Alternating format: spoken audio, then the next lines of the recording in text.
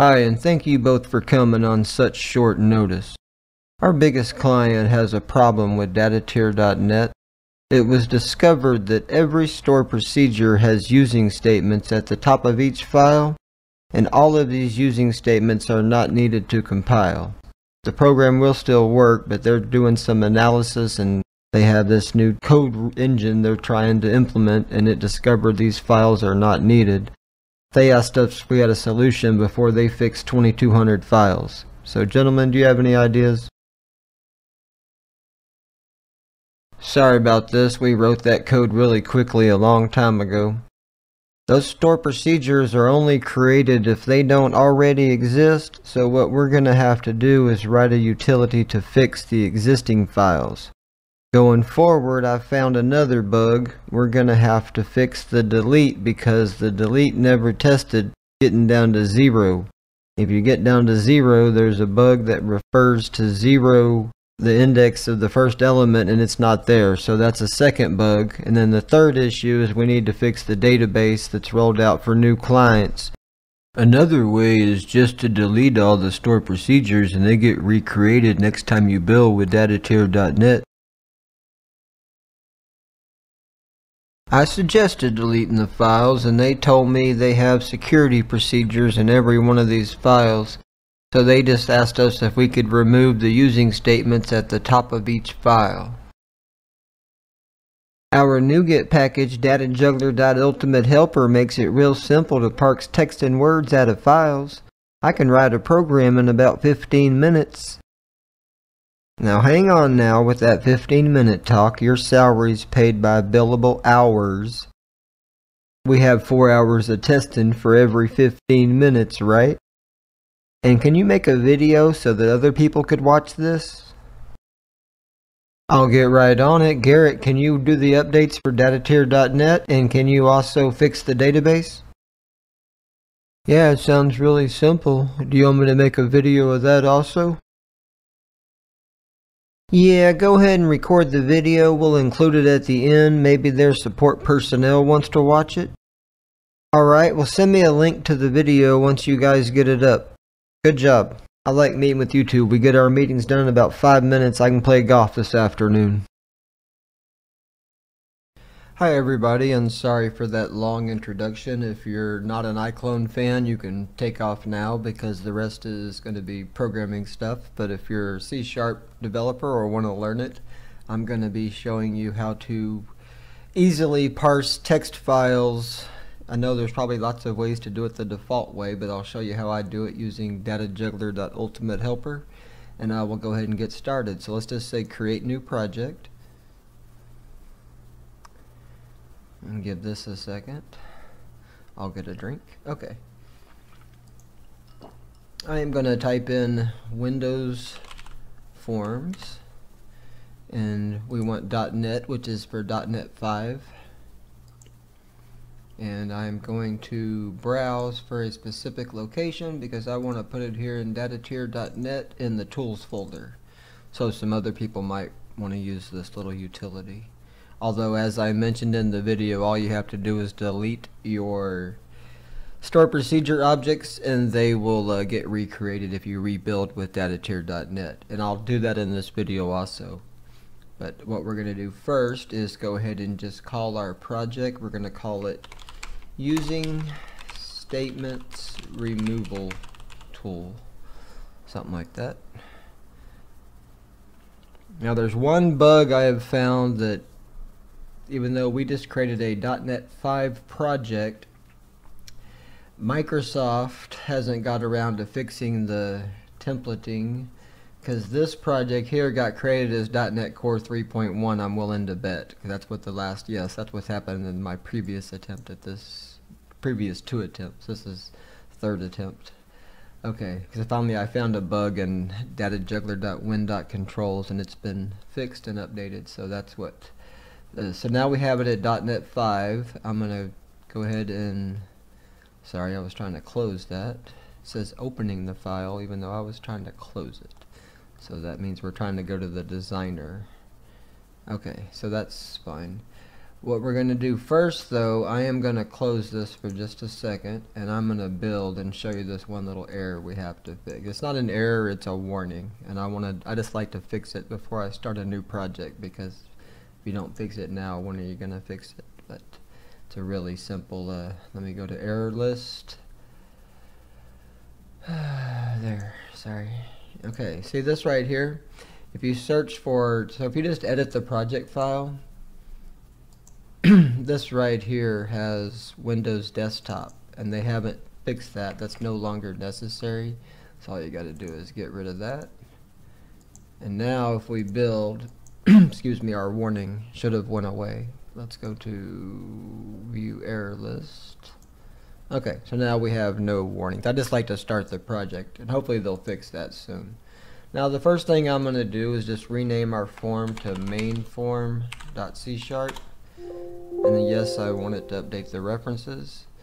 Okay, next I'm going to open up the designer file, which we had open a second ago, but okay, excuse me. Now what I'm going to do is change the name of this to using statements removal tool. Now if you don't have a DataTier.net project for you to practice on, you can download you can clone or download DataTier.net from here in case you haven't done so. I'll go ahead and show you that really quickly.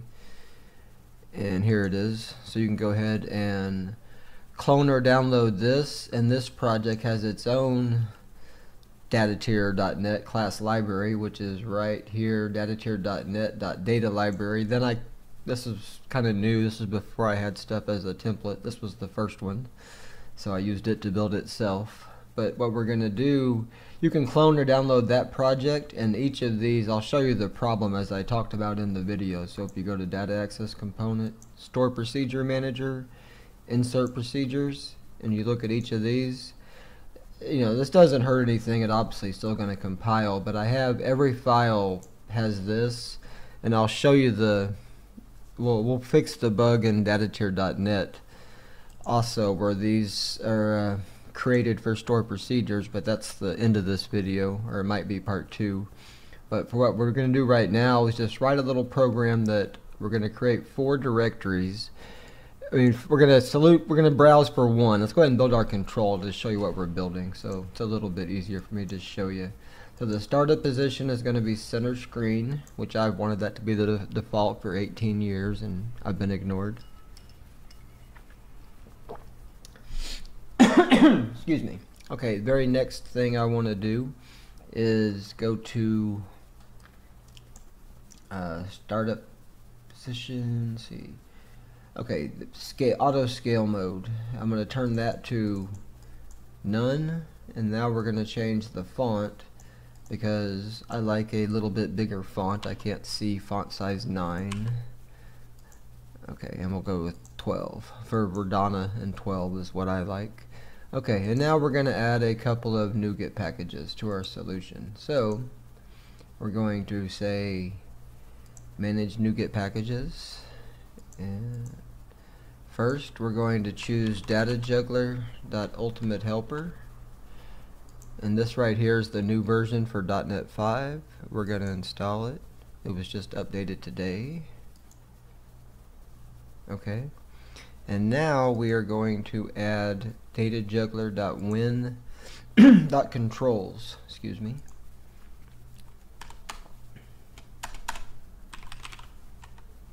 And this was also just updated to .NET 5. And I didn't do it multi-targeting, so if you want to use one of the .NET frameworks, you have to use an older version. Okay, and now we have that. And the last thing I'm going to show you, and I'll include the link to the description, you don't have to have this, but if you want to, this is my tool Regionizer. It's a Visual Studio package. It installs into Visual Studio. There's a VSIX you have to install, and I'll show you the link in the description. But after you install it, just come over here to extensions, and it'll show up right here. There it is. Like, I've already got it here, but once you get it docked, then it'll stay there next time you start Visual Studio. But I'll show you why I like it. So but we'll do that here in a second. First, we're going to create now that we have our Nuget package, we're going to add a label text box browser control. Okay, so here's our label text box browser control. You see there's a little excuse me, box for a button there. Now if I change this, I'll just really quickly change the theme. Okay, it's already starting on that. If I change that's wood. Now if I go to dark, okay, now I've got a dark button. I'm going to use that. And I'm going to change our background here. You'll be able to download this project by the time I post this video, so you'll be able to get all this. But I am just going to, I don't want that. I'm going to go to background image, and we're going to import this file from DataJuggler.Net. Images.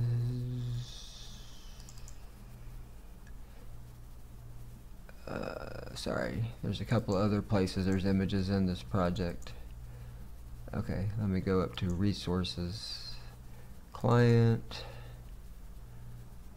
and then we have resources, deep black. That's it right there. Okay, so that's just going to be deep black. That's going to be our background. And now we're going to change our font. I mean the label side. The label width is 80. We want it to be 120. And then we're going to change our label text to, this is going to be data tier folder. Okay, so that's going to have to be a little bigger than 120, but it doesn't matter. And we'll go up even bigger, 160. Okay, so now we have this. So the nice thing about that is these controls, you know, they have a label. I'm going to show you another one we're going to add, and then we'll wire up this the event listener for this button right here, but we'll do that here in a second. First we're going to go back to our solution, our toolbox, and say label text box control. This is basically the same as that, but without the button. Now I don't have the, obviously that's a little bug there. I'll go ahead and make this a little bigger, line it up to about there. And I'm going to make this label color, we'll name all these controls right here in a second. Oops, sorry. Okay, and we're going to make this label text, this is going to be alphabetically. The first one is delete procs, and then we'll copy this a few times. 1, 2, 3. Okay, sorry, let me go to this one. See, I like these because instead of putting a label on the control in a text box, or a label in a checkbox, or a label in combo box and things like that, I've got a label. This toolbox, I'll show you that really quickly since we're doing this tutorial, but here's all the ones that I have: a label text box browser, a label, so if you just want to display two labels, and then a label combo box and label checkbox. So it's just something to, you know, a little faster than creating. And the combo box has some neat features too, but we're not going to show them in this video. Okay, let me get all this lined up. Okay, now I'm going to name everything. So first I'm going to name this one data tier folder control. So okay, then this is going to be the delete, we'll just make it short, delete control. And then this is going to be the fetch control.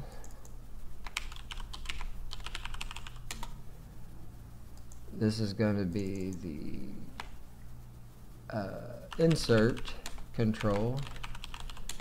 And this is going to be the update control. And I did not mean to do that. I knew I was going to do it eventually. Okay, so we're going to delete that, and we're going to get an error as soon as I do it. So let's close this. Okay. Yeah, this designer's different than the .NET Framework version. It's a little, I don't know. It seems a little, it's growing on me, but it's a little slower, it seems like, a lot too. So let's find that error in the designer, and we'll fix it. Okay. Alright. So we'll just take this line out. Didn't even want that to happen. Okay. So now we're going to go ahead and just close that for now. So next thing we're going to do, sorry, we don't need that anymore. Okay, so let me go back to our designer. Everything should build again, and we'll finish renaming. Sorry about that, I was in the... Okay, so now, and that when we went back, so let's see if all these are named correctly. Okay, so this one needs to be the update control. And then that text is going to be, the label text is going to be update procs. This one's going to be insert. And then this one is going to be fetch. The fetch contains 2 files, the others per table. The other 3 only contain 1. The fetch has a find and a fetch all, which is like for list or collections. Okay, and that is fetch procs. Okay, so the next thing we're going to do, I want these 4 to be, I'm going to make them read, well, they're going to be not editable. There's read only, there's enabled, but we're going to use a property here called editable. And by setting it to false, I like editable because the label stays enabled, but the text box doesn't. So instead of setting the entire control, it doesn't look right because the label still doesn't display. So now what we're going to do, whenever this folder is selected, we're going to be able to populate these 4, because if you look at, I'll just show you here for data tier, I'll open up pixeldatabase.net. That was the whole reason. Let me show you on my site real quickly.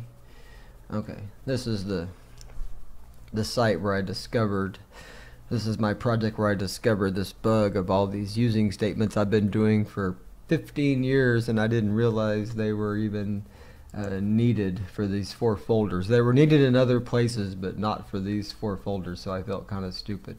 So here's the data tier, and just to show you, if you open up, I've already done the insert, but if I go to like the, I've already done the delete, but if I go to one of these, every one of these files have a using statements, and you'll notice here in a second they're going to turn gray. Give that a second there. And if you say remove and sort usings, but all of these, this is, I want to do it for every single file, and so we'll go ahead and I'll just say save, it doesn't matter. Because what we're going to do now is we're going to wire up this event when the button is selected. When you select this folder, we're going to select everything down below it, the 4 other folders. So we're going to go into code. This is the part you might want to have Regionizer installed. So I'm going to go format document, and that just takes our document, and I will go ahead and do this. Okay, get rid of the unused using statements till we add some. And here I'm going to say this is the main form for this app, just to give it something. Here, this is something you might like. If you click auto comment, and now I'm going to hit Control and Shift at the same time, and it types in that comment for you. And I'll have a video about that, a new one coming soon, but it's on my to-do list. I've got a big to-do list. Okay, so now we have everything we need, except for we're going to do a couple more things I know we're going to need. I'm going to add a few region. One for methods. Sorry, I'll just copy that. This one's going to be events. And then the last one is going to be properties. Okay, so now we have our regions we're going to need.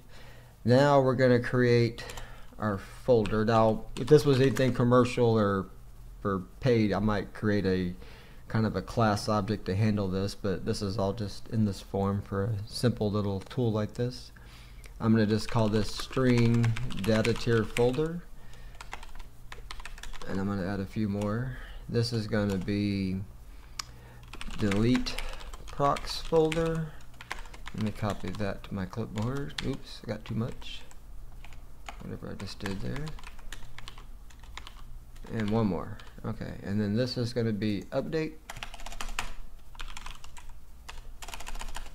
insert, and fetch. And now this is the part, one of the things I like about Regionizer. If I say create properties, I get this, it creates the property for each of those. And I realize a lot of people like to use the get and set, the automatic ways of doing it with the property, but I prefer this if you have the setter and getter already set, because if you have any debugging to do, it's a lot easier to determine the issue. So we got this, and one thing that I'm going to do, I'm only going to do this for this one class here, but if you say data tier folder, I'm going to say create has property, and that gives me, instead of having to test for string.is null or empty, now the reason that's not there is because using system we took it out, but now that compiles. So that's just a way. It also works for objects. If you have an object, it'll say like this is not equal to null. I use that a lot for, it makes your classes are, you know, pretty easy to, makes for readable code is what I was trying to say. Okay, so now we have our 5 little properties. I'm going to wire up our interface. So we're going to say using DataJuggler.Win.Controls and using DataJuggler.Win.Controls.interfaces. And then the last thing we're going to do is add our ultimate helper. That's the class library that has our stuff for parsing. It's going to make it simple for us. Okay, so now what we want to do is make our main form implement iTextChanged. Okay, and you're going to notice we don't implement that. So what we're going to do is say quick actions and refactoring and say implement interface, but it's going to put it somewhere probably down here. Sorry, this is the one problem with I like regions and nobody else does, but there we go. So now our event is here. So now what we're going to do, whenever this event fires, we're going to say this.dataTier folder equals text. Update our property. Okay, and now update child properties, and we're going to create a method to do that rather than well, we can just do it here. I'm going to add a using statement here using system.io, and we're just going to say this.delete control.text equals path.combined, excuse me, path.combine, I can't talk, data tier folder, delete procedures. And that's just a safe way where it adds the backslash. I mean, I've probably written a million times the if doesn't end with a backslash before I learned that. Okay, and now we're just going to change this to be update. This will be insert, and this will be fetch. And I just happen to know this because I've done this a whole bunch. Okay, and this is not going to be delete control, it's going to be fetch control, insert control, and update control. Okay, so far so good. And I probably don't need it, but I'll just say refresh. Okay, update everything. So now we have this. Now what we want to do is add a button. First, let's just see if our little thing we built works. Our little browser. So let's do that before we do anything else. So. Oh wait, it's not going to work, and I'll tell you why. We have to tell this button. It doesn't have any like auto hookup way. Sorry, I forgot in the middle of the compiling or before we started. So we're going to go to our constructor here, and I'm going to add a method called init. Nope, I didn't want that, but I'll just take this right here. And now I'm going to put my mouse back over here. I'm going to hit Control Shift again, and that's just going to create the comment for me automatically. Then I'm going to create a method, but I don't want to have a string, and an easy way to change the return type is changing that to event and write back. So now I'm going to create an event, and there's one bug. It's going to create this comment twice. Just delete it. That's been on my list for about 7 years, and it's too easy to fix, so I haven't bothered to fix that. So now what I want to do, excuse me, so we have our init method. We're going to say this dot data tier folder control dot text on text change listener equals this. which means, see, this is an interface of iText changed, so that way whenever the on text changed or the text changed event fires for that control, it's going to call this method right here and it'll populate this for us. So let's go ahead and run it. Now it should work if all goes well. Okay, so we're going to browse for our data tier folder. I am going to just go to my quick access because I have DataTier.net here, and I am going to go to DataTier.net, data library, data access component, store procedure manager. Actually, scratch that. We're going to test on another one. You don't have to, because by the time you see it, this will work. But I don't want to mess up. I've got backups, but I want to keep this program. I'm going to use another one just because of the fact that I don't want to mess up my. If I mess up DataTier.net, it's a pain in the butt to fix it. I can do it, but I don't like to. So we will just go to GitHub, and I'll just choose pixeldatabase.net. I've got plenty of backups for that. Okay, so here is, oh, it's in, not GitHub, it's right here. I share the Nuget library that powers Pixel Database, but I don't share the website. I don't know why, but I might if I get 1,000 subscribers someday. Okay, and I want to go to data. So that is our folder. So we're gonna, oh wait, I just realized, okay, one more thing we got to do. Sorry. And this I could either do from the designer, or I could do it through code. I've already got this open, so I'll just show you. We are gonna, there's a mode that says selection mode. Oh, where is it?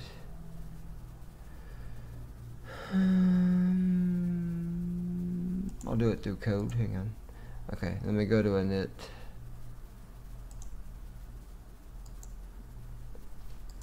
Okay. Wire up the button, and the next data tier folder control dot.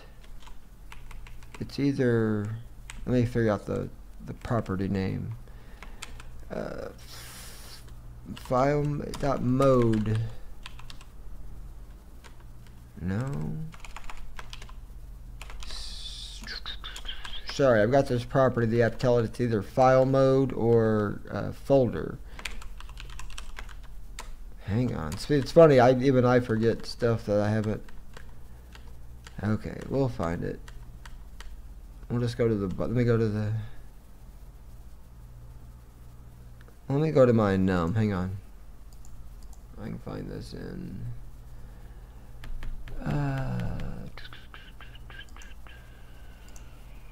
We'll open up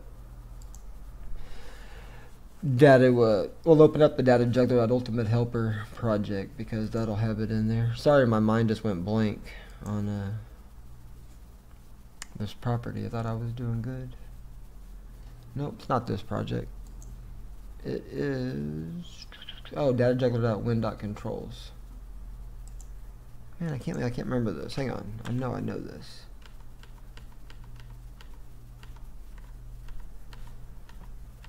Sorry, I can't remember this. It's got to be something like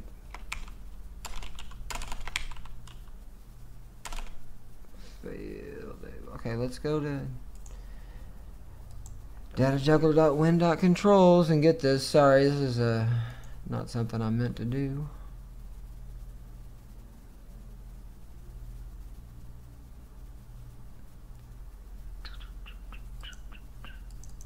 Okay.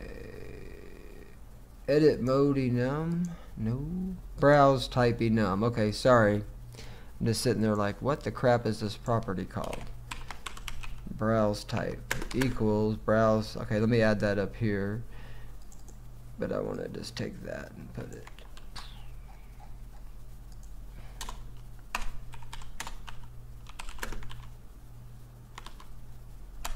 There.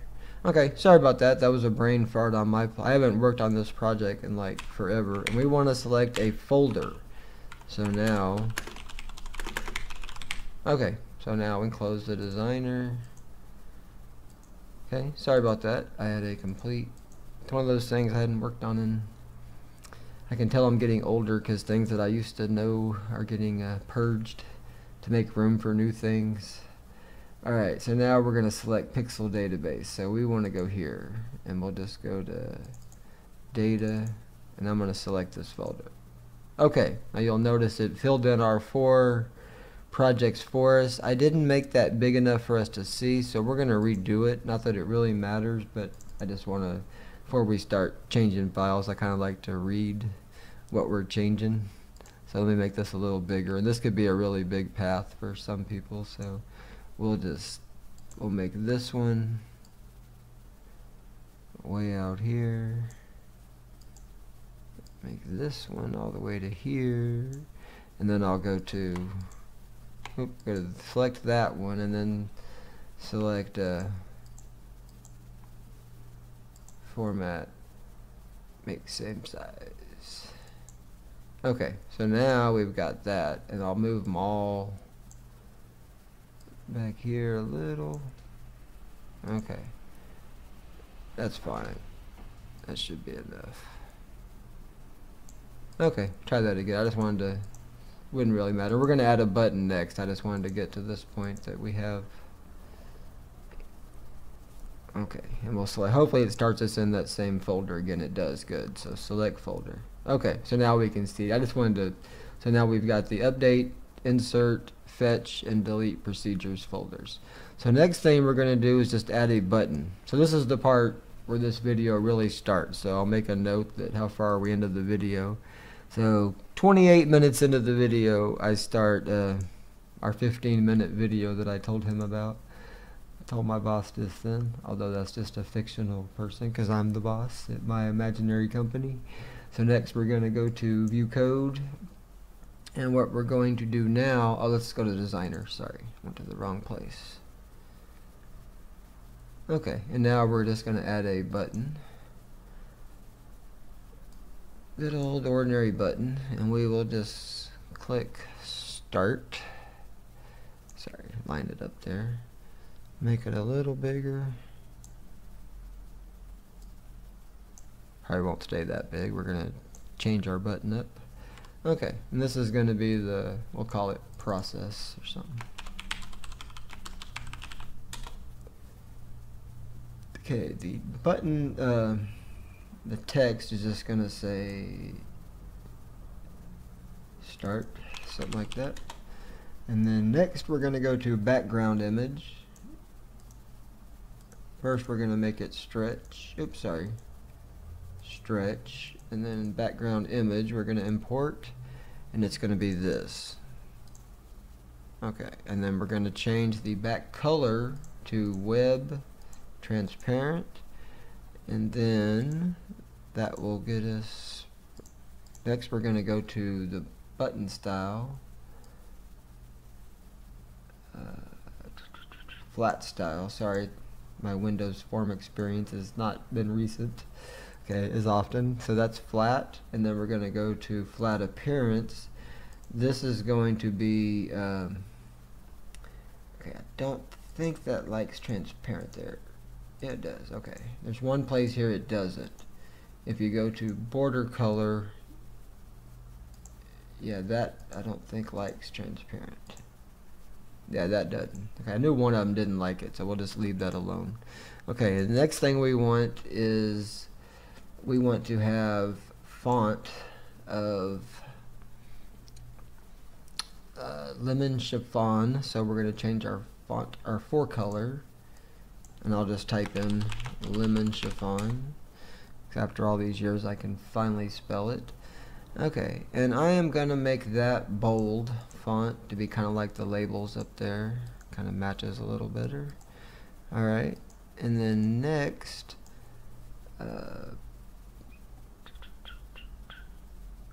flat. There's one other thing with flat appearance I gotta do, and that was border size of 0. Okay, I knew there was something I forgot. Okay, and then next we're gonna give us, let me kind of arrange our button. This doesn't need to be this big. Actually, I'm gonna put a graph. So I'll move this down. So let me get a graph.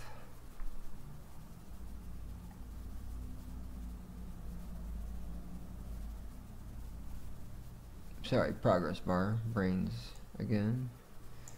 Okay, I'll line our progress bar up kind of about there to, we only have,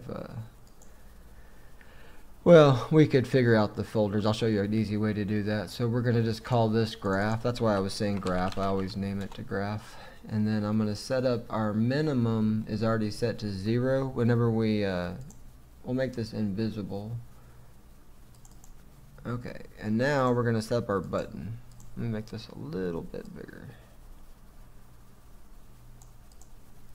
Okay, first thing we want is, let me go to our mouse enter, and I'll go back here and do a mouse leave.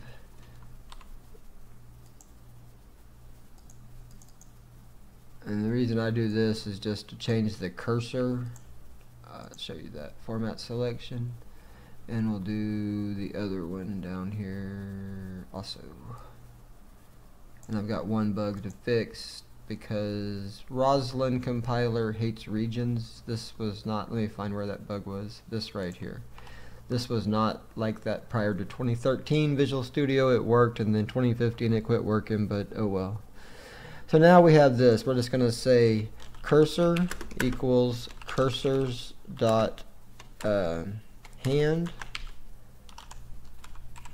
and I'm going to hit Control Shift there, and it types that in for us, the comment, if you have auto comment selected.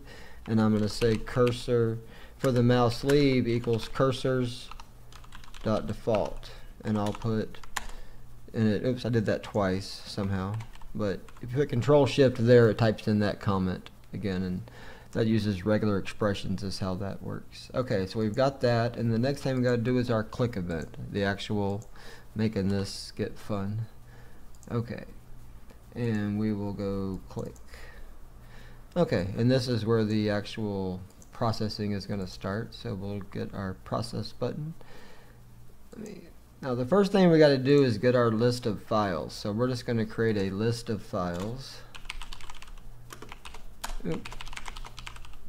Okay, hang on, let me add system.collections.generic right here, and we'll change that. When I hit list, it filled in the rest of that, and that's just going to be a string, and this is going to be files to process, and all the files are the same, so it doesn't really matter. We just need 4 folders to look in for files. So we're going to say create property, and once again I'm going to say has property. So now I have this without doing anything there. I've got an easy way to say if has files to process, then that means my list of files exist. I don't have to, you know, check for null or write code to do that. I have some other ways to do it too, but so now we have this. We are going to get our list of files. To do that, we are going to use this class called file helper, and we think we already have ultimate helper here. We do.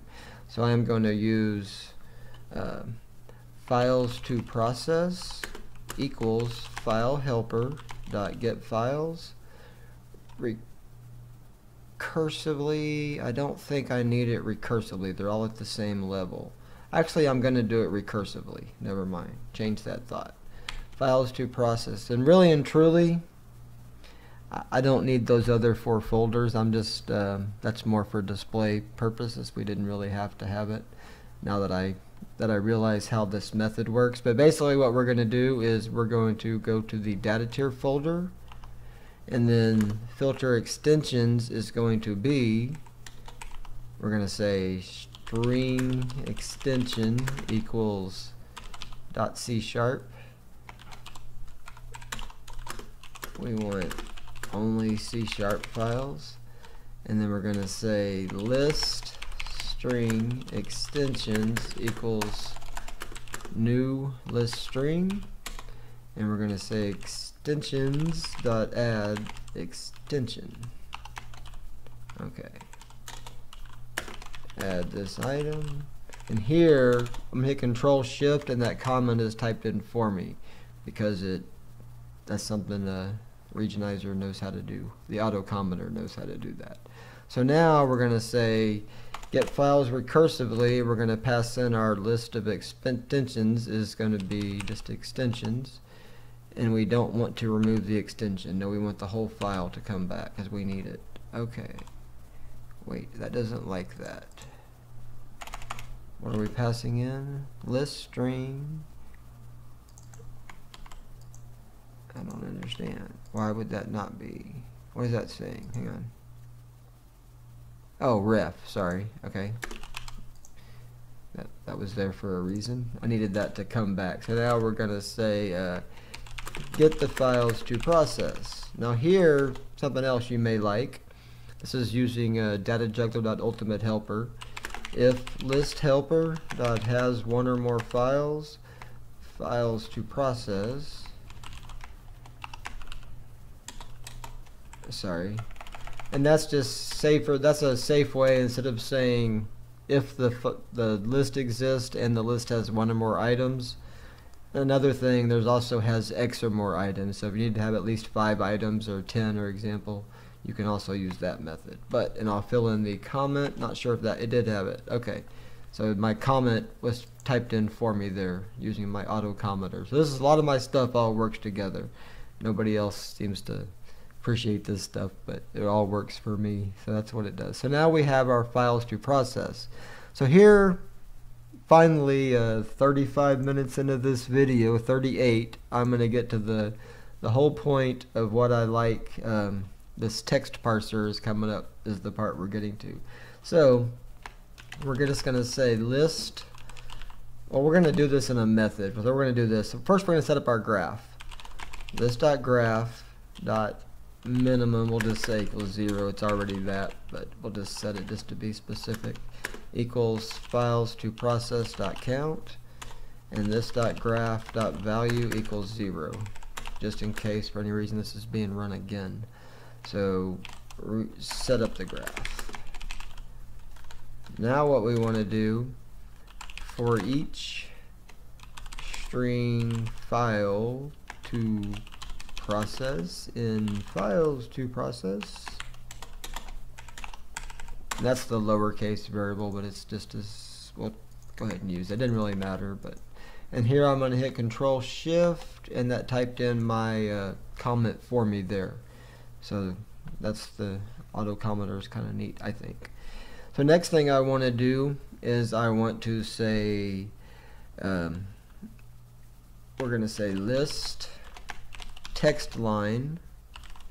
Okay, that is not showing up, so we need to go to ultimate helper.objects, and we'll come over here back to where we were. Text lines equal word parser dot get text lines. We gotta get all the text of the file. Sorry, I could do this all in one line, but it's easier. String file text equals file dot read all text file to process. Okay, get the text of this file. This should almost always be here, but we're going to do this anyway. Just say text helper.exist file text. And the reason why I use that over not string.isNull or empty, for one thing, with IntelliSense I can type that faster even if it's 1. I've tested that. But the other thing is, if you have up to 5 items, you can do this in one list. You don't have to, you can like that. So that's why I use it. So that's why my Ultimate Helper Nuget package exists for things like this. So what we're going to do is just one though. So and here I'm going to write my little comment. That was an auto comment for us. So all this is kind of stuff I've done a zillion times, so I got tired of typing the same comment. I wrote stuff to do that. And here I'm going to move this up here. Okay, so now we're going to get the text lines, and we're going to say file text. Get the text lines. And now we're going to say another if list helper dot has one or more items text line. That it almost has to, but it never hurts to be that was an auto comment there. Never hurts to be extra careful. That's one of those things that's why I see a lot of this stuff, and this new stuff has like null parameter type checking or something. I don't know. I never saw any value in that because I'm so built into testing for null that I don't ever have that problem. Okay, next thing I want to do is we are going to create a string builder. So we're going to have to add system.text up to our little using statements. Okay, and I'll collapse a few of our regions we don't need at the moment. Kind of like this just to make everything okay, we're doing this all in a method. We could have done this calling it to some methods, but this is a quick little utility. Okay, so what I want to do next is create a string builder. Okay. And we're going to say for each text line, and text lines. This is going to be an auto comment. Fills that in for us. Let me get a drink real quick. Okay, sorry about that. Then the next thing we are going to do is just say, all we need to know is when does the namespace start. So what we're going to do is, let me go look at our other instance of Visual Studio. If I open up this, okay, so the namespace, we want a line that starts with this. Doesn't really matter what else, you know, if that's the beginning of the line, then that's the line we want. So the first one that starts with that. So we'll start with each new file. I'm going to create a little local variable up here. Doesn't need to be anything. And we'll just call this namespace reached or something like that equals false. And then each time we start a new file, yeah, we'll reset. Namespace reached equals false. So now what we want to do is we're going to if line.text that starts with namespace reached equals true. Set the value here. I don't know if I have an auto, nope, no auto comment for that, so I'll just have to say if the I can't type, if the line starts with the namespace. And I realize that's kind of, you know, redundant to have the comment, but I've worked in places you had to have a comment for almost everything you wrote. So now we're going to go ahead and just say, but this is really the way this needs to be, if namespace reached, then we want to do this, else, hang on, that's where we're going to start copying that to our string builder. Okay. So here we're just going to say we want to copy, so we need to say sp.append line.text plus environment.newLine, because when you parse that with up here, when we parse the text lines, it takes out the new line at the end of each line. So when you write it back out, you just have to add a line back, line ending. Okay, append the ending new line character. Okay, so now we have this, and we're just going to say, and I could have done that, I mean, if I wanted to, I could just not write it like that, and just say sp.append environment.newLine, if I wanted to. Okay, append the line text and ending new line. That's fine. So next thing I want to do is go to, and I'll put a little, oops, sorry. Come on. Okay, that was an auto comment there. So now we have our namespace reached. We don't have to, the rest of the file is all going to just be appended. So we're going to say sp.append line.text. Same thing as this. I can just copy. Okay. All right. That put one too many. Okay. So that will, by the time we get to the end of the file, let's see, right here. Now what we need to do is say file.delete, and this is, you know, I would back up your project before you do this, obviously. I have mine on GitHub and other backups just in case, but I know this won't do anything that harmful. Okay, so now we have, if file.delete, what is our file to process, sorry. Okay, we're going to delete the file, delete this file, and then we're going to say, and we're going to look at one before we just let this thing rip, but it should work. These are my famous last words. And next we're going to say file.append all text, and it's going to be file to process sb.toString. Oh, our SB needs to be up here, or I need to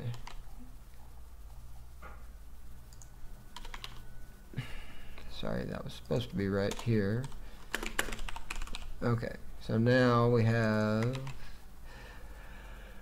that has to go away, and it's always a little under on my estimate, but that's because I'm recording. A lot of it has to do too. So sb.toString, so that will write out the file. Okay, write out the file without the namespace. But we're going to do one thing before we do that, and this is going to be before we do this, we're going to say sb.insert. Is there an insert? Yes, and that's going to be at the beginning.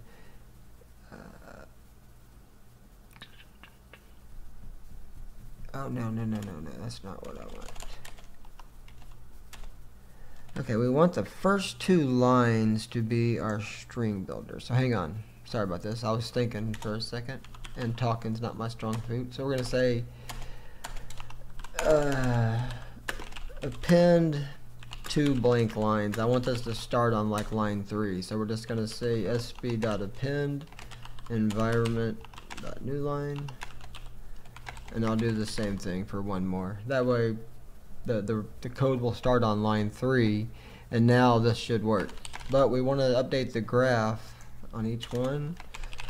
Graph.value plus plus. Actually, I can just type an auto comment for that. Sorry, forgot I had that working. Okay, I'm trying to think if there's we'll say this. I was going to say this dot if graph.value modulus every 10. It indented over there. I hate that, but that's okay. This dot refresh. I don't need this, but that was not supposed to be cap locks. Update everything. Okay. Update the graph every 10 records. And I can't. That's it. Update. So I know I couldn't spell somewhere. Okay, so I think that is everything we're going to do.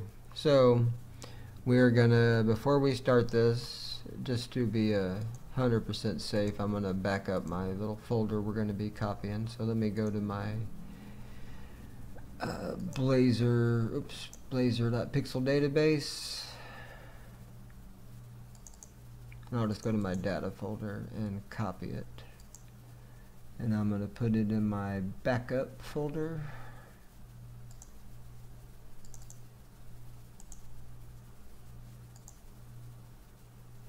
Okay, just makes me feel better, that just in case I totally mess something up, but it's always nice to have an undo. I feel sorry for anybody that works in the real world. Alright, well, we're going to see if this works. No guarantees, but you know, I think this is going to work what we just wrote, but we may have to debug it if not. So first we're going to go ahead and select our folder. That is actually our folder. And now we're just going to hit, oh, I got to do one more thing. When this starts, we got to turn the progress bar to visible. Sorry, that was the one thing I forgot in our event process button. this.graph.visible equals true. And here I'll just say refresh application.doEvents. This kind of forces it to update everything before it starts processing. I want the graph visible. It'll be a value of 0, but at least it's visible. Okay, so now we're ready. Sorry, I just wanted to make sure. Okay, so sometimes my compiler in my brain has some asynchronous stuff that finishes after I press the compile button. Okay, here we go. Hang on, everybody. Okay, we probably got an error. Alright, could not find the file, so let's see.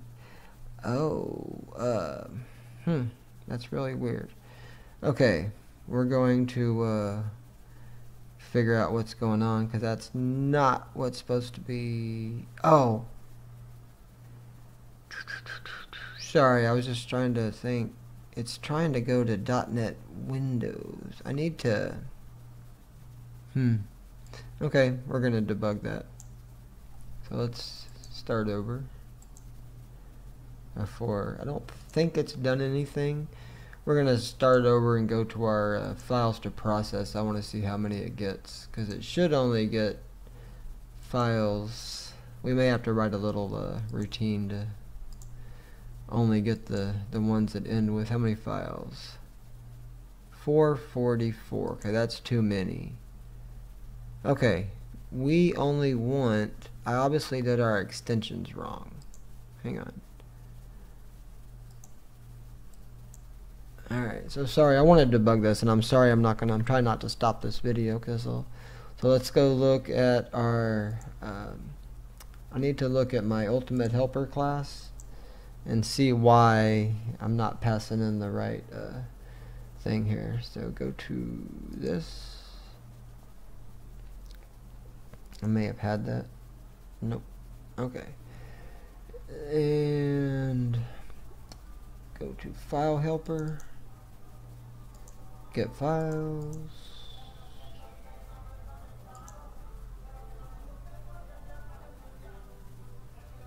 Okay. Get file names without extension. Yeah, filter by extension.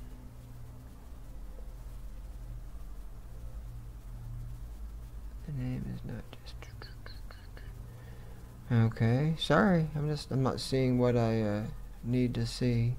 So I guess I'm gonna try that. Let's go back. I'm gonna try that extension.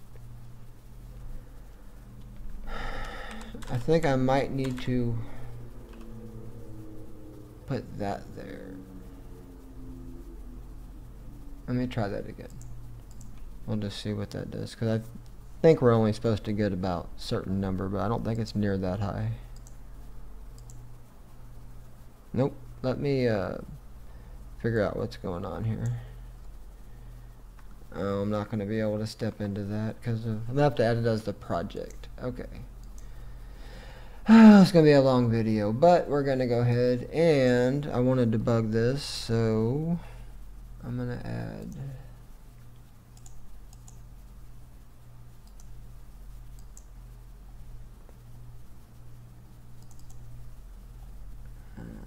ultimate helper. Okay, and now I'm going to have to go to manage Nuget packages, take that out.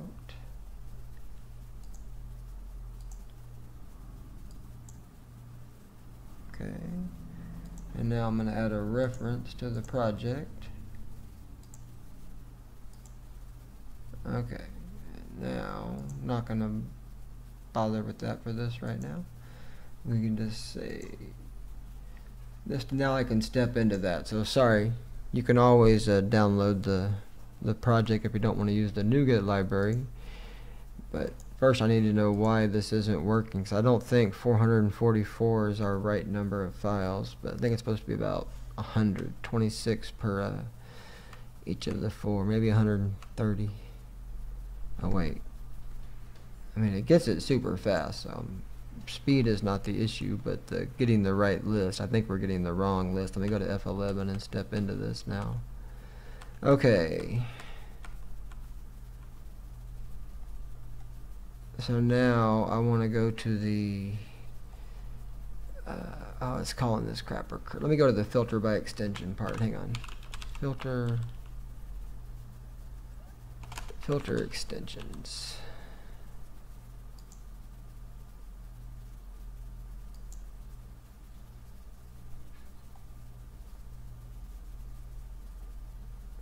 Here it is.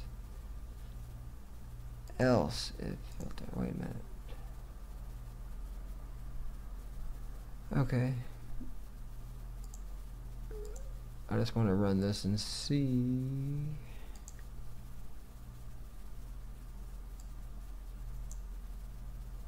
So does it have filter count? Oh, I called the same method twice. It's doubling it on us. It's not what we want. So I'm sorry. I'm gonna have to figure out what the crap. I'm gonna pause my video for 1 second. Okay, I'm back. I'm sorry, I had a complete brain. I'm getting sleepy, obviously. I get up like at 3 in the morning a lot of days and today. But anyway, I'm going to show you what I did. The reason why I was doing it, I had this. I didn't pass in the extensions to that method, so I'm sorry. We don't even need this. I can now remove it. So, well, we'll go ahead and run it. Before I take it out, I want to make sure, let's see how many files we get back now that I pass in our list of extensions. Probably go a lot smaller than where we had it. So let's see. Sorry about that. Oh, close this. Sometimes I get sleepy and brain stops functioning properly. Okay, select folder, start. Okay. 0. So that's not good either. So we went from too many to 0. So let's find out.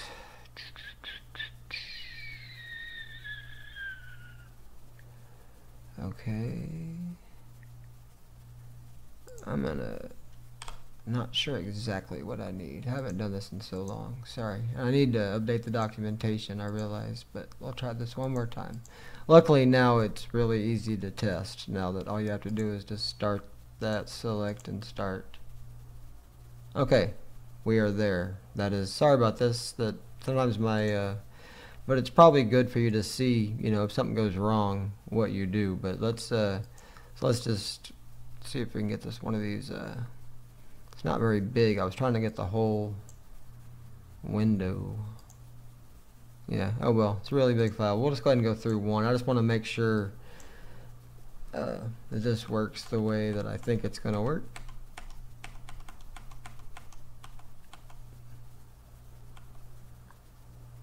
Okay.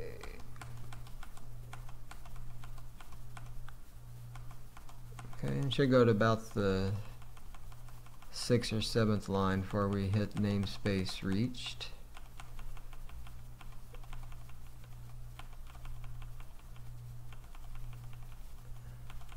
Okay, let me see what these line texts are saying. Looks like we might have went too far. No, we're still in the using statement, so some of these have a bunch. Okay.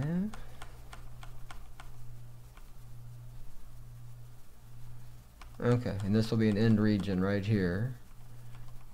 This will be a space, and then this should be it. Namespace reached. Okay. Yeah, we wanted to append that line for the namespace. And now we're just going to do this. So I'm going to just let this, I want to finish one file. So let's get down here, make sure this all,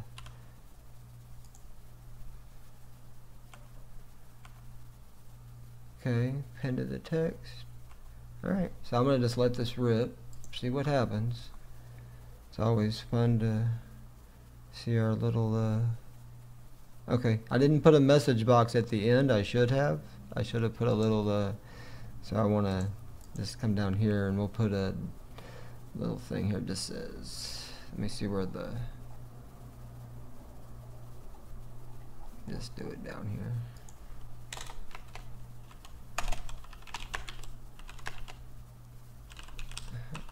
Okay, so I'll just say message box.show, and we'll say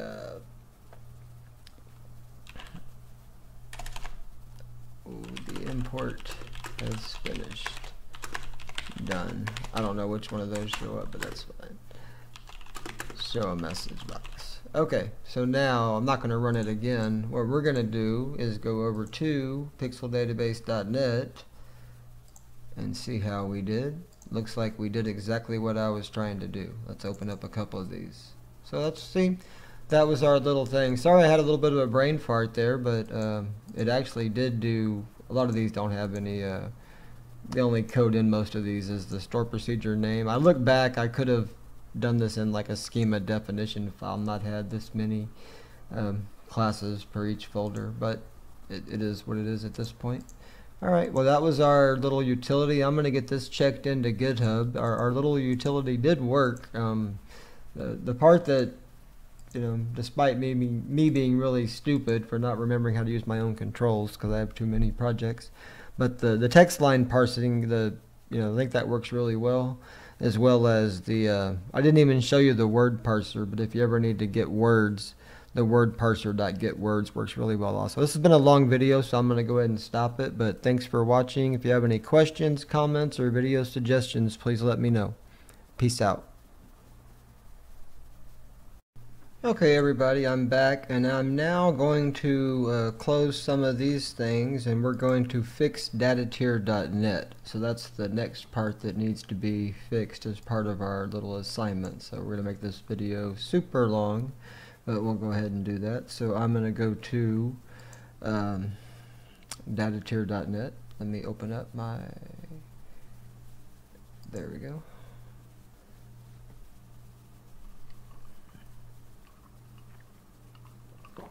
Okay, and I'm thinking this will only take 5 or 10 minutes, is my guess.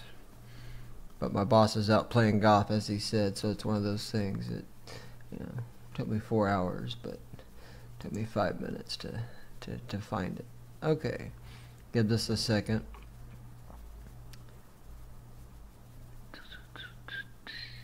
Okay, now you notice here as I mentioned, these store procedures don't have any text in them before I close this down.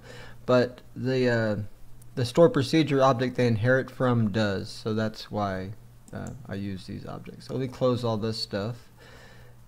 Yeah. And now what we're going to do is go to, I'm going to edit a project, and I'll show you our bug, and I'll see if I can, I'm sure I can fix it pretty quickly. I just want to duplicate the bug. So we're going to go to pixeldatabase.net, edit project. Go to Store Procedures, Edit. Okay, I've already done all this, but let's say you add one. I'll just call this System. Okay, and then if you delete it, I'm not getting the error. Earlier I got an error. Let's see. Well, it's not going to get an error. Let me open up a project that hasn't been, hang on. Well, though, I've already messed with this project, so let me open up this other project. Give me 1 second. Let me open up, this is one that's fine. And I just want to go to Edit. This is where I got the bug earlier. I don't know if I'm going to get it again, but I started deleting these, and I got a bug on the last one. Not sure if I'm going to get it, but we'll see. Nope. Save. Okay, so there's our error. An error occurred. The error thrown was, hang on, let me get my magnifier glass because I couldn't read that if my life depended on it.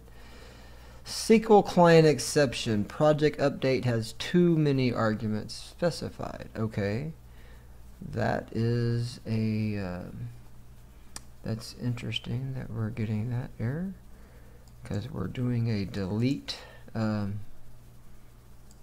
store procedure. So hang on, let me build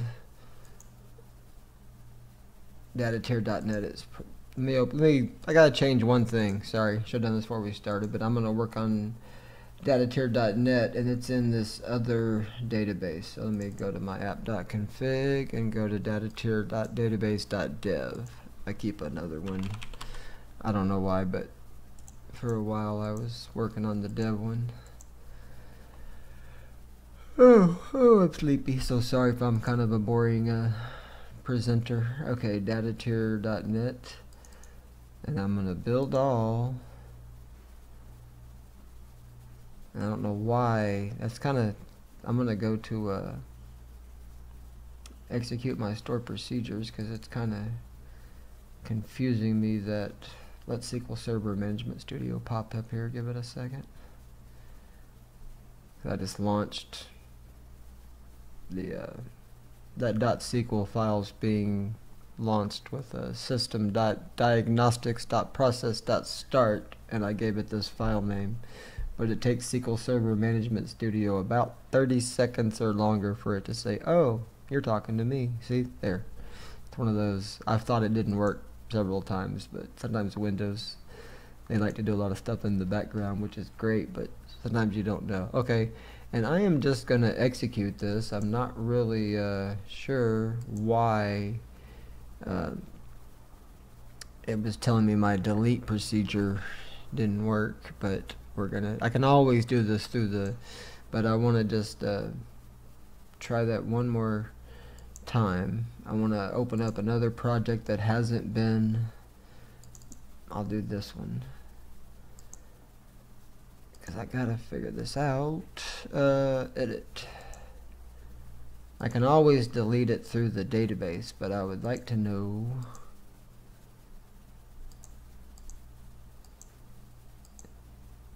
don't really know. I'm gonna have to figure out. I may have to step through the code further to see why. Save. Following fields are missing or invalid. Oh god. Okay. Bad project. Sorry. I'll open up another project. Luckily, I've got a bunch of them. We'll go with this one. Can't touch my work window, so that's the one we can't touch. So we're gonna go to this and go to, oops. Yeah, this is what we want. Try this one more time. I just want to see. Well, I'm gonna try to delete one field and see if I get the same error.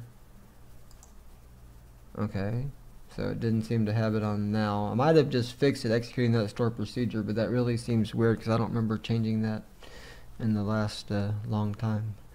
So let's go back to our little list here. I want to edit my list and just see. And we're going to have to write some logic in DataJuggler.Net that says don't write this for, okay, save. Okay, so we fixed it by executing that store procedure. Apparently the store procedures for this project were out of date for the delete, I think. So anyway, it's kind of good to know. So I think we fixed that. That was the main thing I wanted to do. And then the last thing we talked about in that little short video intro was when a new project is created, it creates some default references, and I have to find that somewhere. But let me see how the stored, no, it's in the build all, sorry, not here, sorry. Let me go to the builder, store procedure object creator. Okay, and this, I'm trying to remember how this works, been a while. Okay, so here's the create delete proc. We're going to go into here and we're going to do some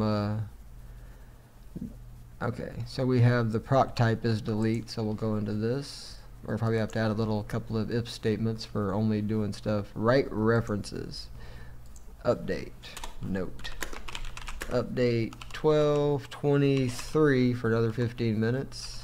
It's almost Christmas Eve. Delete procedures do not need, actually it's store procedures, all of them. Yeah, store procedures do not need any using statements. Found this out, so we're gonna just take this out. Boom. And creating file name. Okay, since we're not doing the using, we're going to go ahead and add 2 blank lines. Sorry. Alright, right. We'll change this, right? 2 blank lines. Okay, so that takes care of, we're not writing the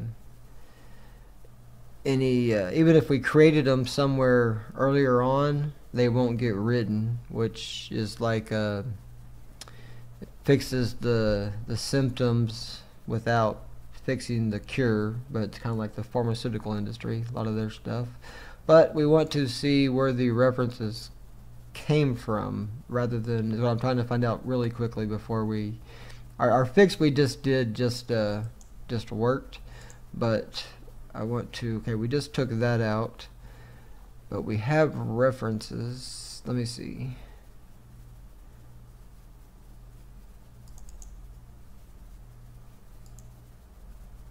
Create the file. Okay.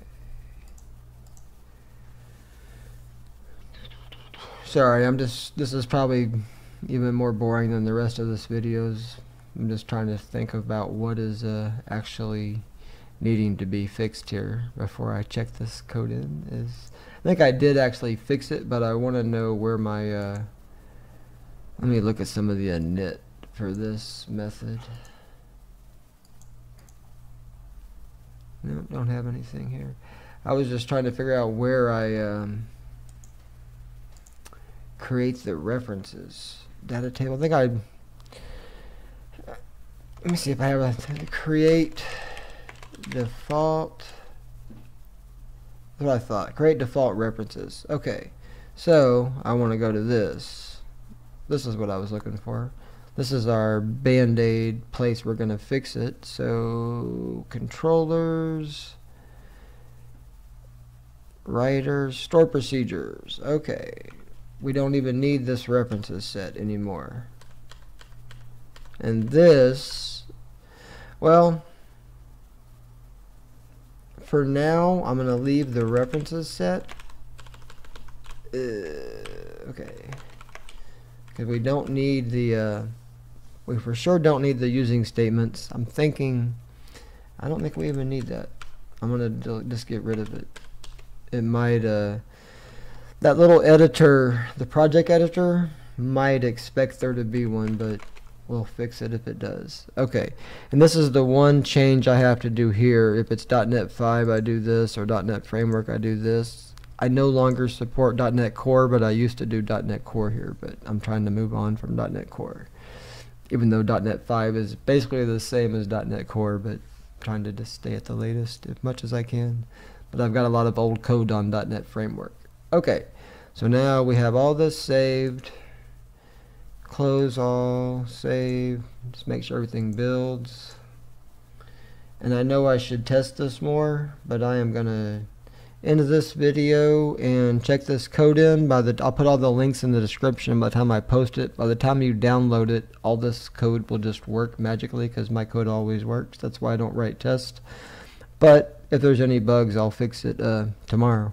But more than likely, it's looking like everything we just did will work right there. So we were just trying to, let me quickly, before we end it, I want to just make sure what we just did didn't, okay. This is the problem.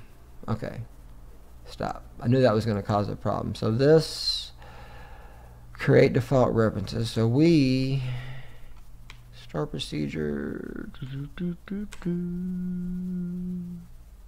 yes, store procedure, oh, no. See, this is that code here. This isn't needed either. Neither is this. So see, that's all this code is nope, not needed that. So all that code for kind of not really a hack, but to handle, it wasn't even needed. It might be needed, it's needed somewhere else. Actually, it is needed in the data access component, but it's not needed in the store procedures folder. But that takes care of about 4 folders worth of unneeded files plus the region containing it. So, and we'll try one more time. Okay, so I'm glad I tested it before I checked that in. I would have felt stupid if anybody would have downloaded that. So first I'll open a project. I haven't even built that. Let me open up a project that's actually a real project.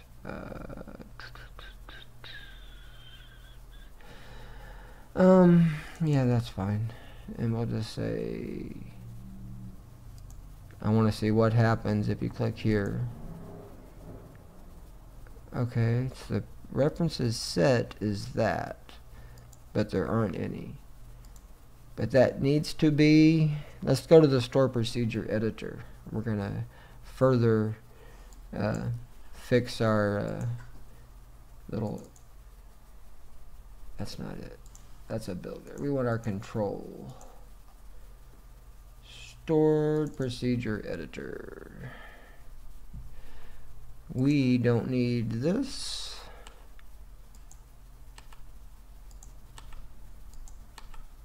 And then, but we do need the SQL output folder. And that gets filled in for them. I need to know what's the distance between that and that. Doesn't really matter, but here, we'll just do this. Oh. See, I didn't even use my controls for the, okay, let's just do 3. I didn't use my label browser control like label text box browser control like I would have ordinarily. Okay, and then this, align middles, do the same thing for, oh wait, I want that too. Okay, start with this and then say bam, bam, format align middles. The one you touch first is the one that it compares the next things you touch to. Okay, so now we have this. Doesn't even have that references set, but so that's good. Let me go to Stored Procedure editor. Just trying to see selected references set. And that needs that because the iWizard control has to have it. So we're just going to leave some of that as it is, even though it's not really needed. We'll see if that breaks anything. So we're kind of, this is a, if I ever have to put this back, Stored Procedure references combo box. Not going to be there anymore. Okay, so kind of sad deleting old code, but it's no longer needed. If I ever determined I needed a using statement there, I could probably put it back. Okay, display dissected, this isn't needed, so we're going to find where this is being called from.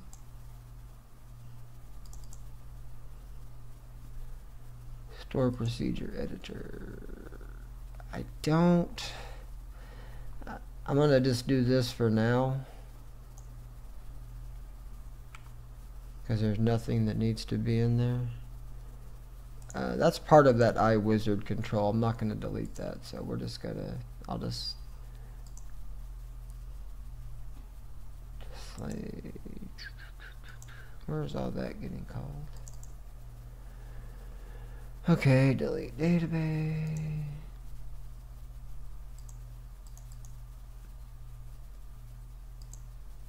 Okay, let me just see what else doesn't compile.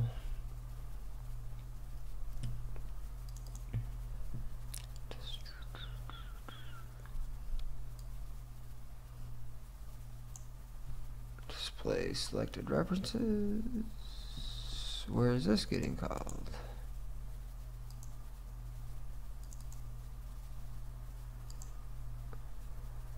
Okay, well this isn't here. Edit Stored Procedure references set button.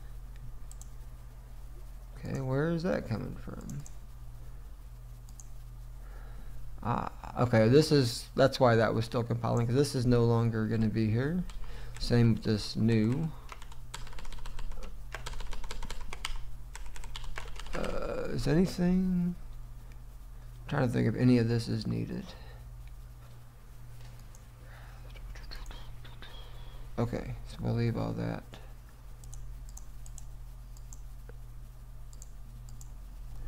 Sorry, it's kind of a big change to make to that, but it's been needing to, since we don't need it. Okay. Store procedure references combo box. So we don't even have.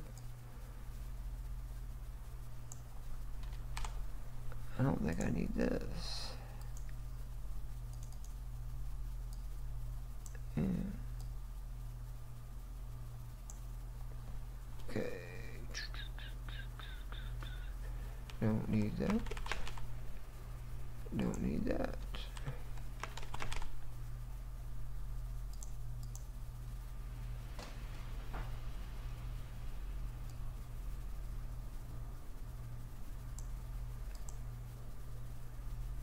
Okay, try that again. Okay. We don't even have this button anymore, so this isn't needed. Okay. So basically we're just calling the parent. Okay, well at least we fixed that. So let's see if this works now. And we'll use that one. Go to manage, actually, sorry, wrong part, edit project. And I'll just start doing this.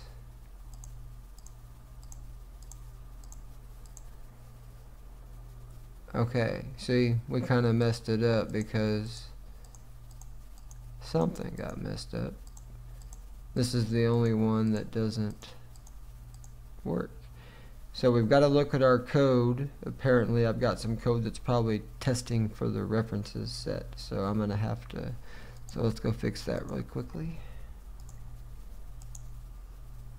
Or actually, I think we just, I deleted the method. I did. You're a genius. Okay, let's go look at I'll just go to Team Explorer here, go to changes, see if I can find my store procedure editor.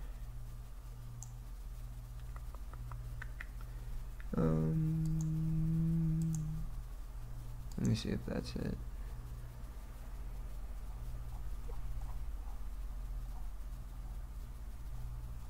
Nope.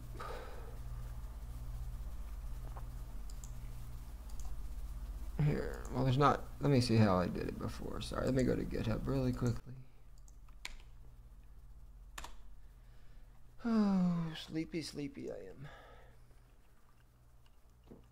am. Okay, DataJuggler.Net, stored, go to client, controls, stored procedure, editor.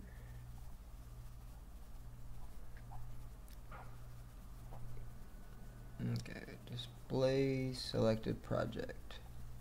Okay, so I took out too much code. I don't know why I took all that out. So it's supposed to be, I need all this except for the, I'll go back to that. Sorry, got a little too happy with taking stuff out. Display selected references. I thought I had taken out. Okay. Take that out, see what happens. Okay. That, if this compiles, we're okay then. Okay, so let's try that again. Sorry about that. Got over excited on deleting there. Okay, and next we're going to go to edit project, and I'll just start going through here. Now UI folder is something new, so that doesn't work yet. That's brand new code or something. I'm working on a UI builder, so you can, if you need to edit data in a table, you can just select the table and either a Windows form control or a Blazor project will get created for you. Okay. Alright, that seemed to work. Now there's no changes there to say, but I'm going to go ahead and just build and make sure I didn't break anything in build, because build might be expecting some using statements, but seemed to work. Okay, so that is a good sign. I'll do some more testing tomorrow, but I'm going to check this code in because I believe we fixed it. Alright, well thanks for watching, and sorry this makes for a super long video, but probably my longest video ever, but I wanted to just make some videos on how I edit this project because I think it's really neat, and I think there's a little more I can do with it, but I really like I've always liked the all store procedure driven versus entity framework where it executes so much SQL trying to figure out what to update, and to me I don't like change tracking. You know, I know when I need to save or not. I've got my own way to do that, but I don't think that should be part of the data access, but Microsoft seems to. What do they know, right? $1 trillion company, and I'm doing really well. All right, well, peace out. Happy Christmas Eve I actually finished a minute before Christmas Eve, so congratulations. Take a minute off. All right, thanks for watching. Okay, the very last thing I'm going to do, I just ran a DB compare, which is another of my open source projects that I think is really cool. I've added some new fields to dev, and I just checked in this code, and after I checked it in, I realized that my database has been updated. So if you do that, then I have to update the database for anybody that downloads this project. So we're going to do that, and I'm also going to save this report here because I'm going to create an update script for anybody with an existing project. So I will just temporarily save this in DataJuggler.Net. Let's see. I've got it up here. And I'll just temporarily put it in. I got a little documents folder. I'll just put it in here. It's called this update 12/24/2020 notes or something like that, just so I know what was this is the DB changes. I've got to do I'm going to create a SQL script for that this has been on my list for this to create the update scripts, but I haven't done that yet. But we're going to go ahead and first just take our entire database and just script it. So I want to do this. Sorry. Go to datatier.net. We'll take this one. Task. Generate scripts. And just do them all. I realize I could have done the above one, but okay. And then next, do the advanced. And the only thing I ever do in here, this I do want just schema only, but this extended properties I set to false because it tries to store like how wide you have a view, or in your SQL Server Management Studio window, so it's kind of dumb. So I'm going to just save that to my clipboard and say next.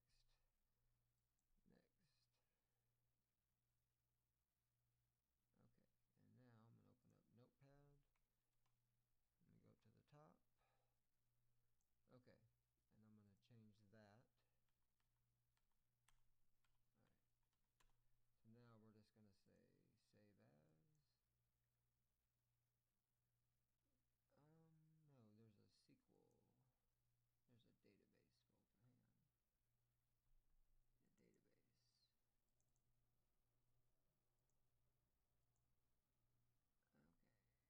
Okay, that's what we need right there. Update project. Okay, and I've got to, that update script there, I've got to create next. So we've done the first part. Now we're going to create our new update script. Because I think I'm pretty sure that was something the last time I added a field to the projects table. So what we're going to do now is I'll go back to that little notes folder we were just at. Sorry, go back to DataJuggler.Net, classroom, documents, and we'll go to our little notes that we just created it.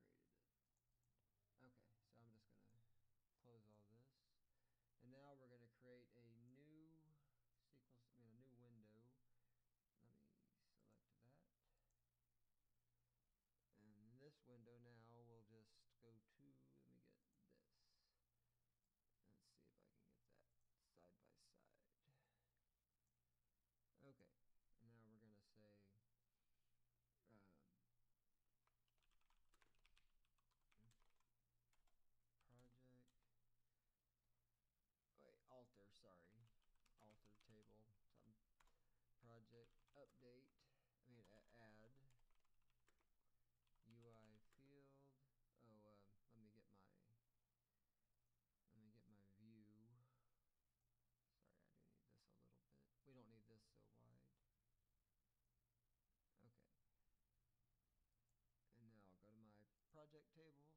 I just want to get the right, make sure I do all this right.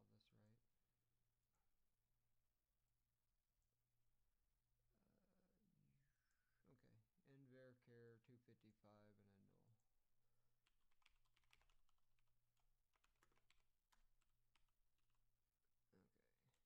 Okay, go. And then next will be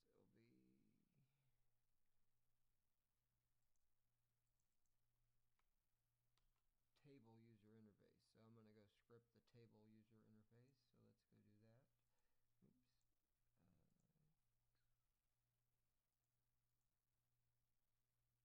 Even though this code won't be ready for the UI builder, but at least it'll be the right database schema. So we'll say create to clipboard.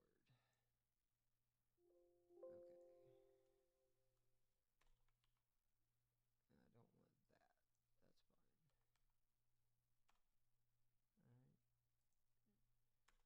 Alright. And then next, we're just going down the line.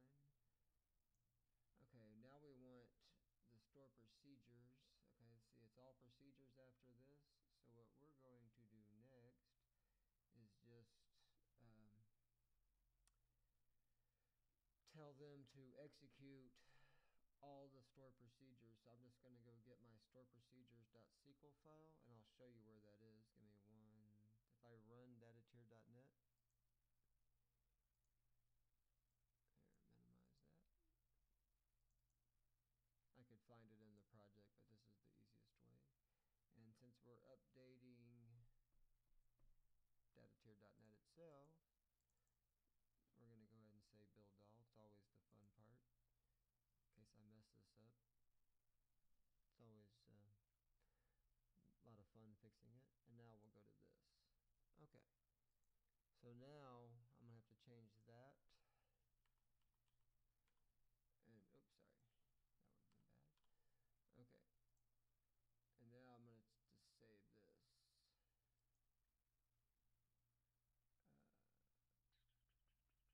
Let me go to, sorry, up here, DataJuggler.Net.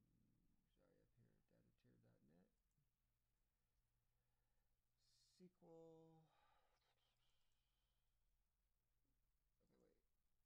wait. Where's my SQL folder? Oh, it's in database, sorry. SQL scripts, and I'm going to just call this, I'm just going to put updated stored procedures. Okay, so now I've got that checked into. So if you already have an existing project, all you have to do is get the latest code. I'm trying to think what the reason is for needing that. I don't think yeah, if you already have an existing one, you want to run this and this update query that we just created here. I think that's the only new table is UI field. Wait, oh, I just added UI field as a path. I'm glad I didn't execute this because UI field is a table, dummy. I've got to add a field to the project table. What is it called? I did it wrong. UI folder path, dummy. Okay, good. I'm glad I didn't execute this. That's what I meant to do. And then services folder. Now that's been there for a long time. Good. Okay. And then the last part is going to be creating this table. Let me script that table for UI this. Sorry. When I get sleepy, my brain doesn't work near as efficiently.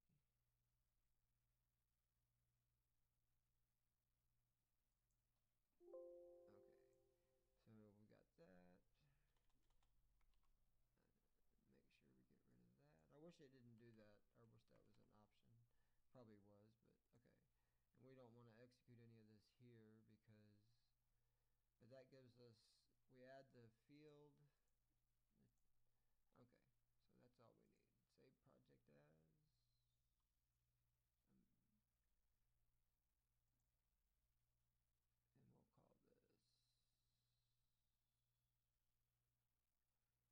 And we'll call this. We're just going to call this update. We're going to delete this. Well, that's kind of assuming they're on an older version. So I'm going to just do this called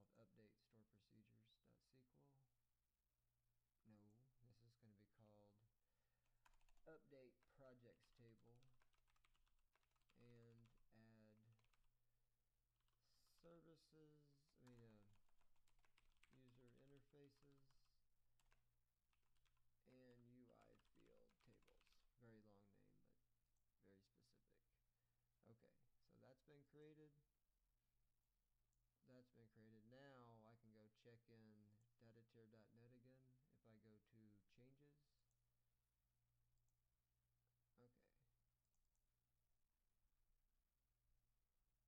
Okay, that's because I just rebuilt and it so that's fine. Alright.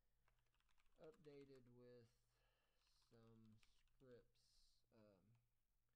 some update scripts in case you have an existing DataTier.net database.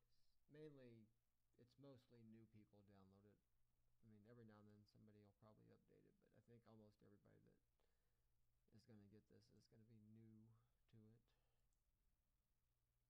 But I want to have both pass, and I'll update a README is the last thing I need to do, but I can do that tomorrow. Okay, so that finally completes this video. It was a long part, but I did all the things that were asked in the beginning of the video. So we said it'd take 15 minutes, and it took about almost 2 hours, but that's what, that's how job security for the stuff that pays, and open source just doesn't pay that much. That's the only problem with open source. But alright, thanks for watching, and finally good night. If I said it earlier in the video, disregard that. This time it's now it's good morning, but wherever you may be. Alright, thanks for watching. Bye.